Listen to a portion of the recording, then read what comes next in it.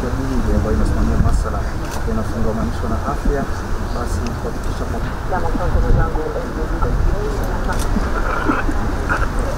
Thank all of you for being in this meeting. Last time we were here, we were only 5 minutes. Really, tell all of you that signing for strike note is not a very easy thing.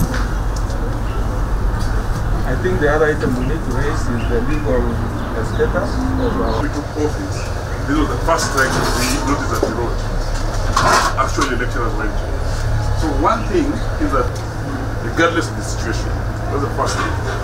Number two, we were anticipating. You can talk formula because we said we needed a clause of no victimization. That was on 14th of June 2019. The strike was to be the last one for Moi. We don't want to go on the strike and have it half-baked. I don't know at what stage we may get some reports. I know there are some. Forever, for the union makes us strong. Today is approximately the 70th day, and the strike's resolve is continuing because we have not our demands, which we gave to the management of Moi University about 2-3 months ago, have not yet been met. The university has been on a hide and seek game with KMPDU, and we have not had an opportunity to sit even engage with them because they received monies from the ministry, which was negotiated through a 2017 CBA.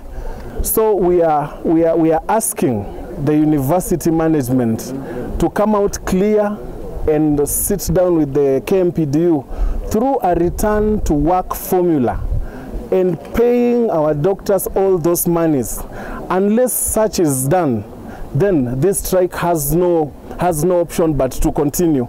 But as we all know, that the right to be paid the funds that is meant for you cannot be covered by any action from the university. So we are still demanding that the university need to take action and the management need to act urgently. Otherwise, the doctors will remain out until that is sorted. Ideally, the funds were released from the treasury and not only to Moi University. These funds were released to all the public university to pay all the doctor lecturers based on the CBA 2017 agreement.